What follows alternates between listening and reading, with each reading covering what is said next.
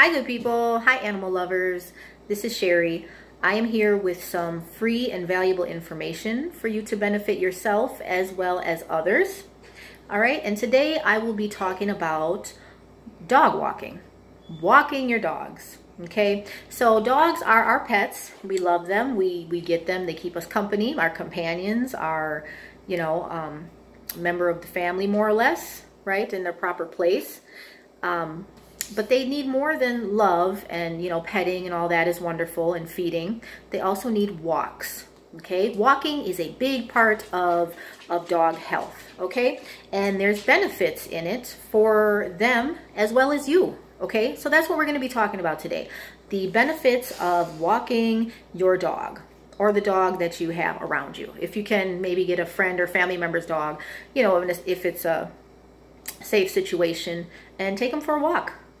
It's free. That's one of the benefits. Also, if you're trying to establish a regular toileting schedule with your dog, definitely walking helps. I will say you're going to want to try to stick with the schedule, the same time, be it, whatever works around your schedule, your shift if you're working or whatnot. Also, to make sure to give them a long enough walk, not just up the block sometimes is not enough. Sometimes I've noticed with the dog that I walk, they actually have to go around the whole block and then they actually are able to go poop. Okay, so better outside than inside your house. And of course, bring bags with you to clean up the poop. Okay, so keep that in mind. Okay, and if you can do it frequently, 4 times a day is the optimal situation. But sometimes, we don't have that time or circumstances. So at least twice a day, but if you can, and my goal this month until the end of May is to do it 3 times a day, okay? And I'm not doing anything weird, I'm just doing the 3. So I like doing it this way rather than this. I have kind of curvy fingers, so when I do this, it looks kind of, so I do it this way, but I'm not throwing up anything that's literally just the number 3, okay? Really. All right, I digress. So, you're going to walk your dog, try to do it 2 to 3 times a day, 4 times optimal scenario. Okay, but for me, I'm going to go ahead and do it 3 times a day until for the rest of May. And then by June, I'm also going to try to work up to 4 times a day, which is the schedule that he was on before when there was 2 of us walking him. So we'll see how that goes. I'm also working out too myself, so I think this is just going to add to to my physical benefits as well, which is the second point. In addition to helping the dog with their pottying schedule, it also helps to to get their exercise. You figure dogs are under our dominion, so they're pretty much stuck in the house. They don't know how to open the door. They can't go outside to go potty. They are literally so dependent upon us. They wait on us, so it's the only fresh air they get is when we take them out to get it, so don't cheat them on that. They deserve that. They need that fresh air, and they need that exercise. And again, added benefit, you get the exercise. Win-win. And they're the best exercise partner because, unlike, your human friends, sometimes you say, hey, you said we were going to walk today. They're like, I don't want to, something happens, legit. But animals, dogs, oh my goodness, they never say no. They're ready. Any time of day, morning, noon, and night, they are ready. So keep that in mind. Walking them benefits you as well as them. Also, too, because of the physical exercise, what that will do if your dog has any type of behaviors, barking or, a lot of energy, that's because they need to be exercised. And when you walk them, you'll see the behaviors decrease. Okay, I promise you, because there was a little situation at one point where I was like, whoa, this dog has super, I don't know if this is the right, match because this dog has a lot of energy. I don't know if I can give it what it needs. But of course, I'm an animal lover, so I'm not going to give up on it. And lo and behold, the walking fixed so many things, because then they're tired out. That's all they need is that little exercise. And if you can do it 2 times a day, at least, that's wonderful. 3 times a day is good. 4 times is wonderful. Okay, so let's try it for the month of May. It's what is it, May 4th today. Tomorrow's Cinco de Mayo or something of that nature. Let's try it till the end of May. It's healthy. So yeah, those are the 3 benefits You establish a toileting schedule, so less accidents in the house, no accidents in the house. They get their exercise, their physical exercise, and behaviors decrease. Okay, and same thing, whoever's walking them gets their exercise and fresh air. Okay, and it's free. It's one of those activities that's free. Okay, and there's not a lot of those, you know, but nowadays it's perfect. It's the perfect activity. Perfect. Okay, and they never say no. All right, let me look at my notes here for a moment. All right, okay, I wanted to touch on safety. Okay, when you walk your dog or your friend's dog or whomever, whatever, you know, pet you're walking, keep safety in mind. Dogs can be reactive, so watch the environment, you know, be alert, be calm, you know, because they feel your energy as a human, you know, so they're on the end of that leash and they can, you know, whatever mood you're in, if you're fearful, if you have anxiety, you know, they can feel it, kind of like children, because they know in a way that they're vulnerable and that they're dependent, you know. So if you're anxious, makes them anxious. If you're crabby, you know, it's just not a good energy for them to be around. So try. I know life happens, you know, you can't always be in a perfectly perfect mood, but just keep that in mind.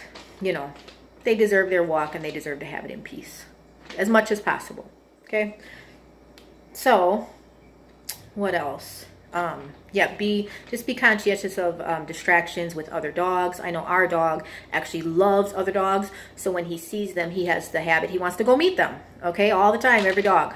But this can be a dangerous thing, you know, so sometimes that's where I make sure that I know what's going on and I can see the dog sometimes before he even does, you know, if he's sniffing, I'll see, and sometimes I'll get him out of the line of sight of the other dog, you know, I'll walk him up towards where there's a car parked where he won't be able to see the other dog on the other side of the street. You got to be creative and you got to be smart, okay? Just to avoid, you know, getting the dog overexcited or having them try to go over there and, you know, play and meet the dog.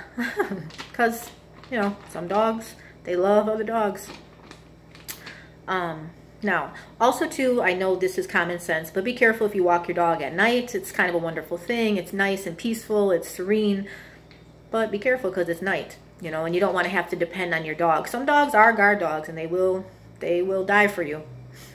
But, you know, you wouldn't want to be put in that situation if you can avoid it in the first place.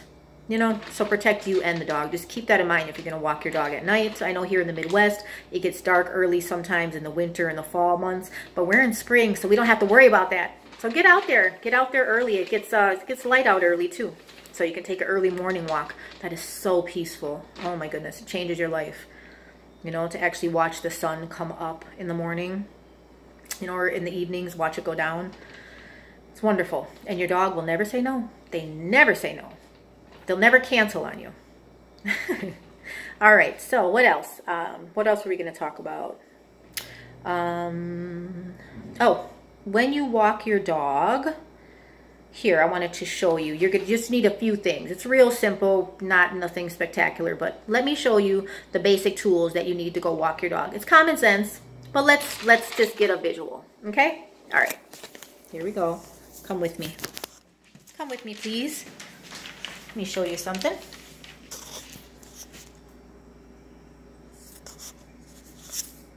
Hold on. I'm just gonna have to show you like this. Okay, so see these? Picture your dog walking with you. That's what that is. Okay? Toot, toot, toot. They love it. Walk them, please. Walk them. Okay. All right. So here's the basic tools that you need. I don't know if you guys are seeing this right, but you got a harness. Okay. All right. Got yourself a harness. Oops. And it kind of goes on like a bra for those, you know, for ladies. You know, you put one paw in this way and one leg in this way, and it kind of goes across their chest like a bra. Okay. Then, in this situation, we got a leash. Nice strong one. Okay. Very durable. Just be careful because some dogs are strong, and if they're not fully trained, you know, it takes a while. Or if they haven't been walked in a while, they'll get kind of rambunctious and they pull hard. So, get yourself a nice strong leash, okay? All right, I always take these little bags with obviously for picking up potty. You don't want to be that bad neighbor who leaves potty poop all over the neighborhood. Yuck. It's also, kind of dangerous health-wise, so pick up your dog's poop. Carry one of these with you even before you leave out the house. You know you're gonna need one. I bring two because sometimes this dog poops twice. That's why I said they need to go around the whole block too. Keep that in mind. Okay, so don't just walk them up to the corner. Don't jip them out of their walk. Just walk them the whole walk. They need that, honestly. Okay, it's be better for you because either you're going to clean it up outside when they're walking or you're going to clean it up later in the house. Choice is yours. All right, and then just to show you one more thing, I use this hand sanitizer because, when you're picking up poop, even with the bag, I just like to put a little bit of that. Okay, so that's it. You have those little tools and that'll keep your dog, here, we'll get this back here. That'll keep you and your dog, you'll both benefit from it, which is a wonderful thing. That's what you want, nice, simple activities that make life better. All right, so harness, leash, bags, hand sanitizer if you can. Some people, if you can, if you want to bring gloves. I can't afford to buy gloves like that. Otherwise I would, but can't afford it. I just use the bag and then this hand sanitizer, and when I get home I wash my hands in warm water with soap. So alrighty, what else was I gonna say? Oh, do you know, now with everything going on, I want to be positive. That's why I'm making these kind of videos, kind of veering more towards a positive spin. There's actually money to be made from walking dogs. Yes. Okay, for those who are still working and, who have a little bit of money to spend and have pets and need them walked, not every business is slowed down. I mean, the rest are coming back, but there's some that are still going. There's people that still need their dogs walked. There is a website. There's actually 2 websites that I know of that will pay you, people pay you to walk their dogs. Okay, one of them is called WAG, W-A-G. Okay, WAG, like wagging the tail, okay? And they pay you, and it's a decent price. And you just go walk them, half an hour sometimes, an hour in the morning, an hour at night. My Uber driver was telling me about that the other day. And actually, I have a family member who has a friend who does that as well. And I met a couple people. So if you like dogs and if you like to walk, it's a perfect way to make extra money. So keep that in mind. Also, there's care.com. That they have pet care on there, same thing. They actually have people too, besides just dog walking, like, some people need their birds cared for, their cats, sometimes they're older people who can't do it themselves, so sad, and sometimes they're business people, that are leave and go out of town, but, they need their care, they don't want to pay for boarding, because that's kind of expensive, so, you just come to their house, some people want you to sit with their cats, or just water them, feed them, brush them, simple stuff, good way to make cash, so keep that in mind with everything going on, okay? If you're an animal lover, which I know many of you are, it's a good, win-win. All right, so care.com and WAG, all right? So yeah, that was free and valuable information. Look at that, you found some ways to make money too. All right, so are you guys gonna go walk a dog? You're gonna exercise? Gonna get all those benefits? I'm going to. I have to do that now, actually. So if you want, I can actually record it. We'll do a part 2 to this, and you can see, I'll show you getting this harness on and everything and taking them out so you can see the process. And again, it has to be done, it seems so glamorous and everything, but it's it's not. You have to do it and it has to be done. Even rain, sleet, or snow, it has to be done. The other day we had really rainy days here and it still has to be done. Sometimes you got to go to work and you're exhausted. You got to take them out, especially if you work early first shift. They still got to go out, So, but it's worth it. It's totally worth it. All right. So you guys know what to do. Don't forget to hit like and subscribe, please. You can also share this video if you found it valuable, which I hope that you did. Let's see, if you have any comments, I'd love to hear them. I always check them, and I'll respond. Okay. And yeah, let's see what we can do with this. So you guys know, just real briefly, you guys know my channel is Sherry's Research and Reviews. So this is a topic I've obviously researched because I have to walk a dog pretty much every day, unless he's by his other person's house. So so yeah, I mean and I've learned that there's, benefits them as a Being a pet owner, it's your responsibility, and it benefits, it's such a great thing because it benefits, you know, the owners. You know, it gives you exercise, it gets you out of the house. You know, for those of us who are kind of introverted, it makes you get out, makes you, you know, be healthy. So it's a wonderful thing. All right. Oh, also too, for those of you, if you're looking for dating and, you know, if you're in that phase of your life, dogs are like chick magnets, and dogs are also dude magnets. People love, guys love that dog. Oh my goodness, like he gets so much attention, you know. It's too bad he doesn't really like to be, you know, he can't really be petted by everybody, but he, you know, just saying is, you know, hey, you got to pull out all your, you know, your assets to try to, you know, find somebody to match with. So keep that in mind, you know. Animal lovers like other animal lovers, and that's a good thing. If you are an animal lover, you want to know that you can be with somebody who also values that. So keep that in mind. I'm telling you, all these benefits, and it's free, okay? So go ahead, walk your dog or get a dog to walk. Keep in mind the safety, okay? And maybe even sign up, do it, maybe make some extra money off of it, you know? And yeah, and get your, you know, use the proper harness, or there's different types of collars and stuff too you can use.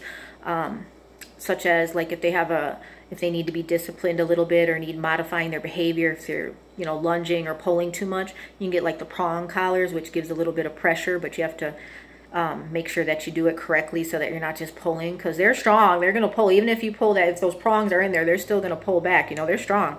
But the whole point when you do it is to kind of, you have to, it's the sudden movement that makes their neck go up, that attention. That's what you're doing. So you're not like physically like, you know, using the pain to, you know, or trying to stop them. You're trying to get their attention. And the prong kind of, you know, puts that pressure that gets their attention. Okay? Just a FYI. Oh, I'm going to try to include in the links. I'm doing this on my phone, so I don't totally know how to navigate it. But there's 3, and I promise you I'm not doing anything weird. You guys know that. Like I said, I have really curvy fingers. So, you know, anyways, 3. Okay. There's 3 dog trainers that you guys should check out that have videos on dog walking. Okay. One of them you already know, Cesar Milan, the little Mexican dude from California. That's, you know, he's like the dog whisperer. He's awesome. So watch his videos. I'll try to include the link, okay, on the bottom of this video. And then also there's 2 guys you might not have heard of. One is called, one's name is Tom Davis. He's from the Canine, Upstate Canine Academy. So he has a whole bunch of videos on dog training, and they're wonderful. He shows you how to, he actually trains military dogs and everything. So he is just great. He takes, like, he rehabilitates dogs and everything and trains them so well. He does, like I said, military and, or police dogs. I don't know if he does military, but he definitely does police dog training. Wonderful. Check him out. Tom Davis, Upstate Canine Academy. Okay, and the other guy is Zach George. That's his name, George Zach. He's featured on my featured pages on my YouTube channel. So check him out too. He's really good. He does a lot of dog training. So, you know, enjoy them. They're our pets, you know, companions. They're under our dominion, and we treat them well, and it only benefits ourselves as well as others. Okay? So I hope you guys go and walk a dog. Okay, and you know the spiel. Do your research. Do your research. Do your research on dog training, on dog walking. And remember that God loves us, okay? All of us. The true God loves all of us. All right? On that note, have a good evening, okay, everybody? Happy Monday. Thanks. Bye.